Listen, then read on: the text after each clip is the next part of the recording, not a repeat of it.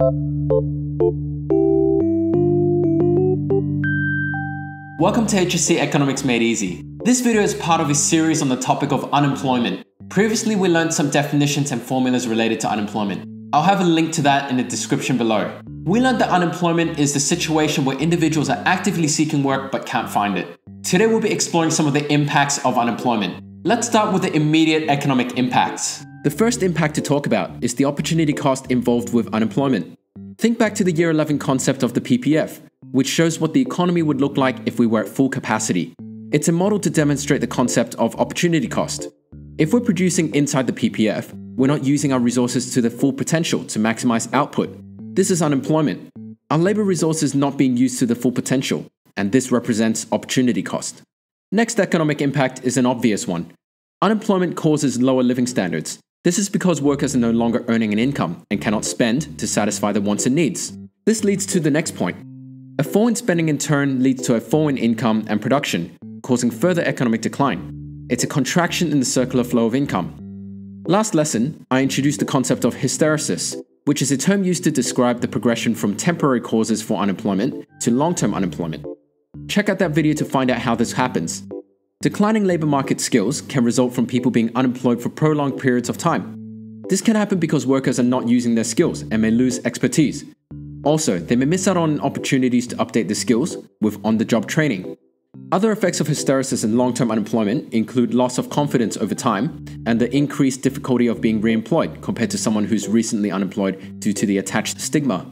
Unemployment is also associated with lower wage growth. This is because unemployment usually is caused by falling demand for labor.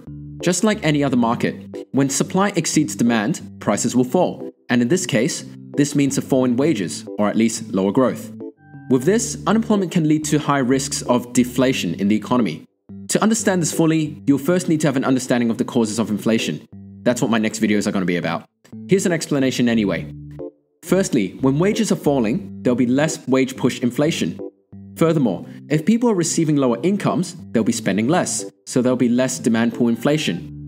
Another cause for lower inflation is that with higher unemployment, people may default on their loans and sell their assets, such as a homeowner who sells their house because they can no longer pay the mortgage. This causes asset prices to fall, and this will lower inflation. Theoretically, distribution of income will be more unequal with higher inflation because the first people to be unemployed are usually the lower skilled workers with less bargaining power. With low income earners earning now zero income, the poor get poorer and widen the wage gap. However, this obviously depends on whether high income earners also experience falling incomes. The government budget can also be impacted by the unemployment rate. With high unemployment, governments will receive less tax revenue from income taxes. They'll also increase their expenditure as more unemployed claim unemployment benefits. With an expansionary fiscal stance, the fiscal budget ends up in deficit. In the long term, the government would need to use contractionary policies to repay this.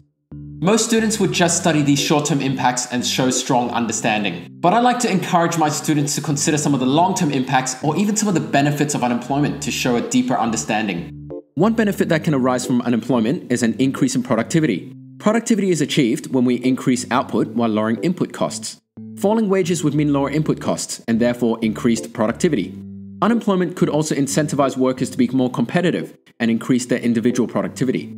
Unemployment could also cause workers to shift from existing workplaces to self-employment, which can lead to more new businesses and innovation in an economy. This leads to increased competition and choice in an economy, and in turn, higher living standards.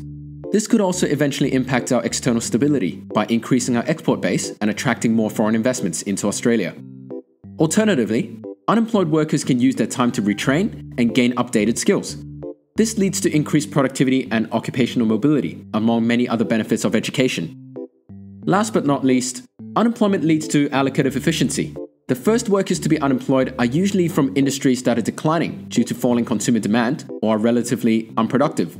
In the long term, these workers will eventually be re-employed in more efficient industries. This shift from inefficient industries to efficient is allocative efficiency. An example is when the unemployment from the declining manufacturing industry was eventually resolved by an increase in employment growth in construction and service industries, where there was consumer demand. The syllabus states that we must study some of the social impacts as well as some of the economic impacts. So let's take a look at this. With the unemployed no longer earning an income, they'll have trouble satisfying their wants and needs, ending up in poverty. In the face of poverty, they may end up resorting to crime or debt. With a loss of income, there may be an increase in physical health problems.